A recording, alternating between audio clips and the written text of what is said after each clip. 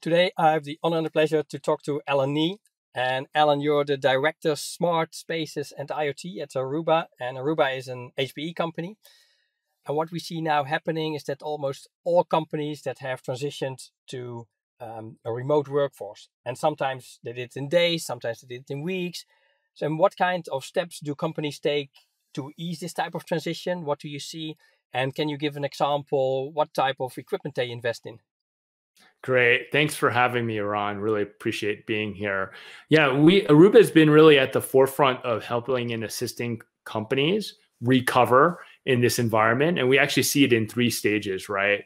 There's the recovery where we've been really assisting companies and their employees with work from home.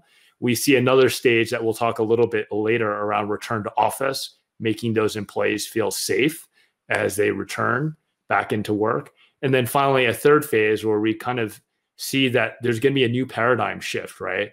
With folks not just working from home temporarily, but maybe with some permanence and sharing both working from home and potentially entering the office. And we call that the hybrid workplace. But going back to your initial question around the work from home, we've seen a lot of investment and focus by companies around connectivity first, right? Ensuring capacity and resilience on the connections so that individuals with their devices can connect back to corporate resources, be it in the cloud or a data center. There's been a lot of other focus around collaboration tools. Many of us have been on Zoom calls, Microsoft Teams calls, Google Hangout calls, right, to connect with teams, with customers. And there's been a great deal of focus around scale and resilience and quality of service around those tools.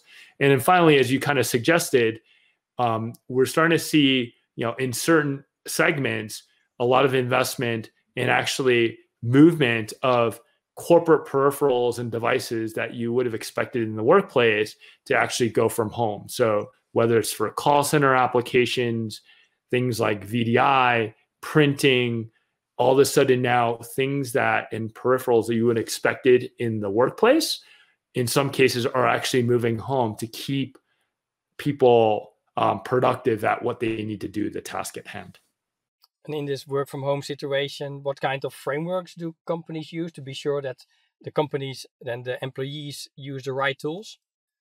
Yeah, so I think a lot of the frameworks, we're very fortunate right now. It's happened now versus 10 years ago. A lot of the workloads that we have are all cloud-based for a lot of organizations. So that's really facilitated a lot of it from a framework perspective.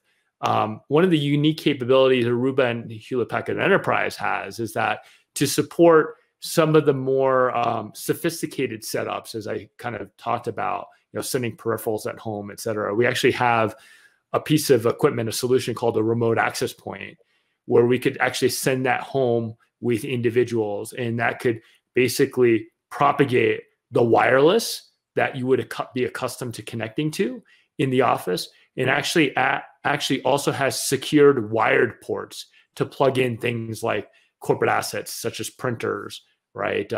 Maybe a hard phone, maybe a turret if you're in a financial trading environment, a VDI workstation, to facilitate easier work, give the individuals the tools that they need. And a device like that is uniquely capable because it now gives a point of presence for the enterprise in the home where you can actually manage it remotely, and it's designed to work off of a traditional sort of ISP connection.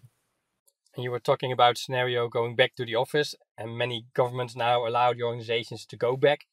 Based upon your insights, will partly remote working be considered as a new type of working? And what kind of investments do you see that companies typically make in these countries that open up? Yeah, no, great question. So let me answer the last question first. So I do think, this times that we're in has changed the idea of remote working, right? It's no longer just temporary.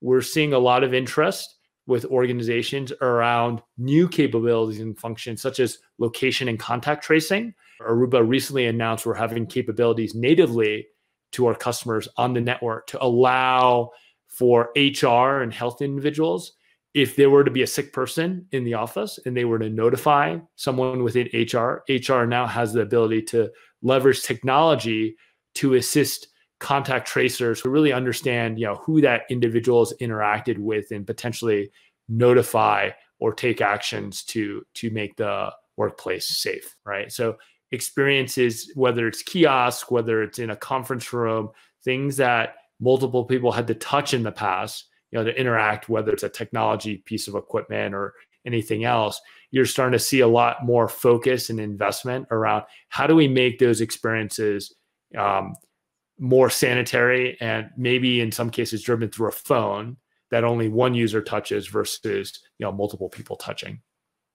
Yeah, Alan, thanks a lot for joining our show. And I'm glad that the technology is there to support all this new type of work processes and work approaches. For the audience, thanks a lot for watching and see you next time. Thank you.